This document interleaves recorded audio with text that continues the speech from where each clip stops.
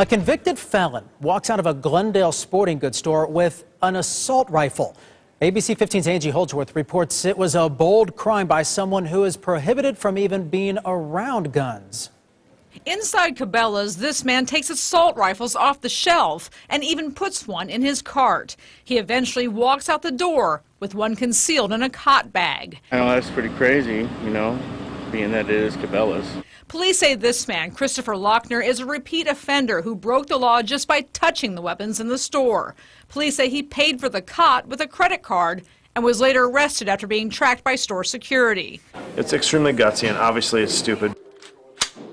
Local gun shop owner Phil Ruse says this kind of theft is unheard of, considering the sheer size of this type of rifle. Ruse says at smaller shops, most guns are not accessible to customers. At the large sporting goods stores like Cabela's, they are, and often have locks or security devices attached. Triggers are there for safety reasons so the gun does not, get misused. Police say that Lochner told them the lock on the weapon fell off and he thought it was a sign from God to take it. Police say he told them he wanted it for protection. He's now facing several charges for a theft that was as unusual as it was bold. In Glendale, Angie Holdsworth, ABC 15 News.